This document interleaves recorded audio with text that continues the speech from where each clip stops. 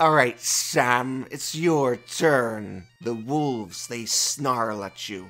Hungry for your blood and fueled with pack tactics. What do? I fly up. Yeah. Yeah. Win. Yeah. I'm winning. Yay. Flight, no concentration, no resource cost. It lasts as long as you want it to last. This is the strongest racial feature in the game. No racial feature in the game can compete with this. This is stronger than a 3rd level spell called Fly.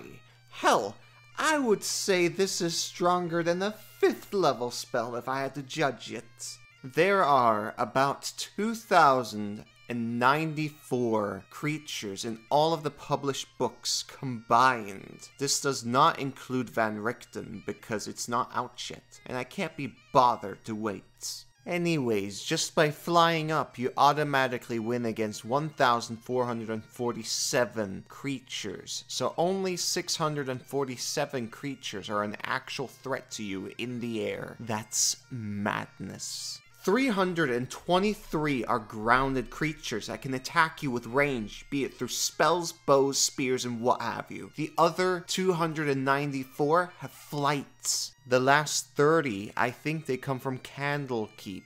5e tools is a little wonky, but anyways. This is an absolute win for the player. Even in dungeons, how tall does the ceiling need to be for you to take advantage of this? 15 to 20 feet at minimum, just to be safe from majority of encounters? In modules, it's incredibly common to see 20-foot ceilings. Look at this cave I'm in. You can totally fly in here. Another thing is you have tons of utility, and you know that very well without me telling you in detail. Even your AC isn't a problem. With casting, you can easily stack mage armor and shield spell. If they target you with range, use dodge action and easily move away. It's not like you trigger any opportunity attacks. All of this is just win, win, win.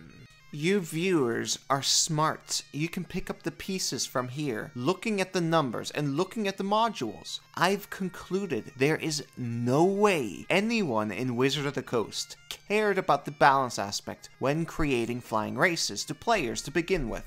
The only reason why they made it happen is because either they wanted to do it for fun or there was a demand for it. Maybe that's obvious, but I couldn't find anyone making that claim, so I will. They just made it without considering the balance. If you're playing a flying race or you know someone who's playing one at a table and the table itself is fine with it, then I'm glad. I hope the table survives for months. Maybe it already has. That's fantastic. I want you to have fun with this. But let's face the facts. Automatically countering against more than half of all the books combined with no resource cost is utter madness, and people pretend it's not a problem. We shouldn't be treating D&D like it's a Bethesda product, where the DM has to fix everything, rather than Wizard of the Coast. You get the point, hopefully. Bye.